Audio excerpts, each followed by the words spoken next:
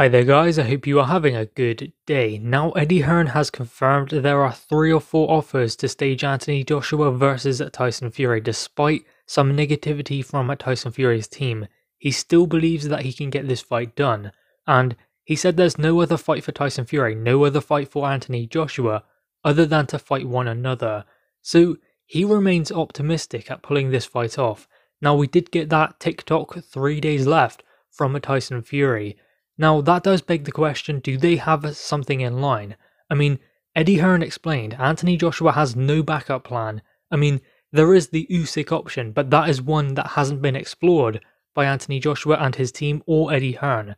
They are going straight for undisputed. They want Tyson Fury. So therefore, there is no plan B, because if there was, then clearly they don't believe that they can get this fight done. So there is no plan B for them, and they are going straight for that fight.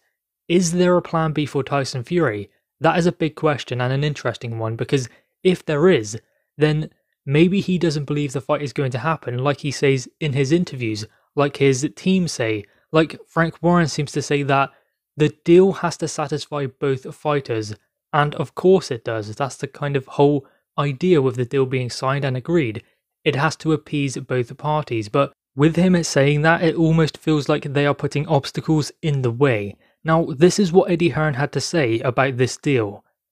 I know there are some negative people that believe we cannot pull it off, but we spend a lifetime at pulling things off, and I believe we will get this done. There is no other fight for Tyson Fury, no other fight for Anthony Joshua. Let's get it done. So we do seem to go back and forth, like Eddie Hearn, Anthony Joshua comes out with some exciting and kind of positive news, then Tyson Fury puts that to bed by saying, nah, the fight ain't gonna happen, or John Fury says it, Frank Warren says there are many things that still need to be done. And I believe that there are still things that need to be sorted. I mean, we know that with the date and venue.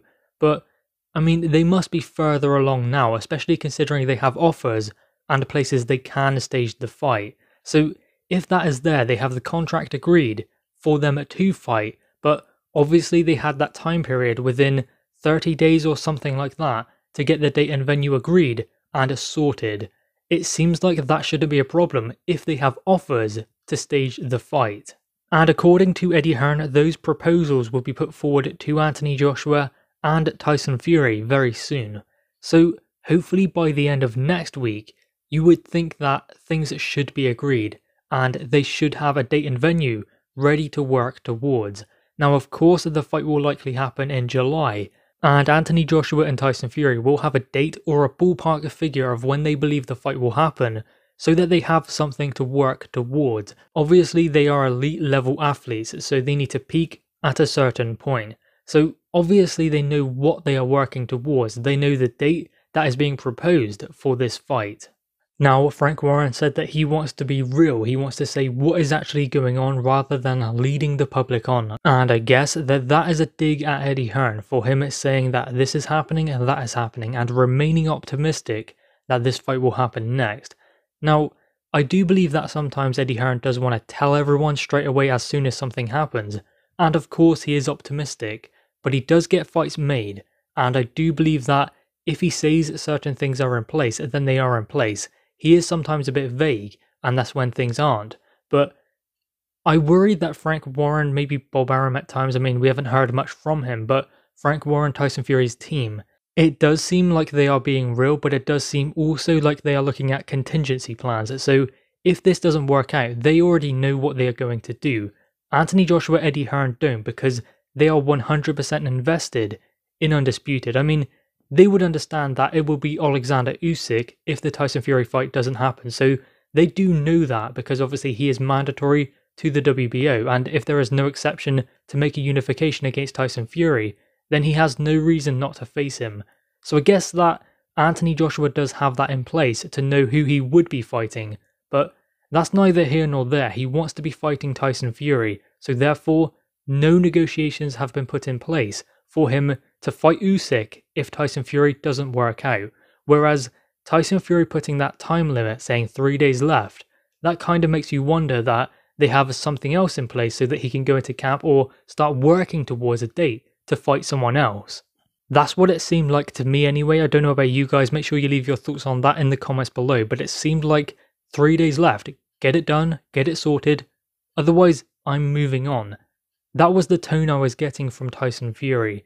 The thing is about this fight is it is going to take longer and things need to be sorted out properly because of the magnitude of this event.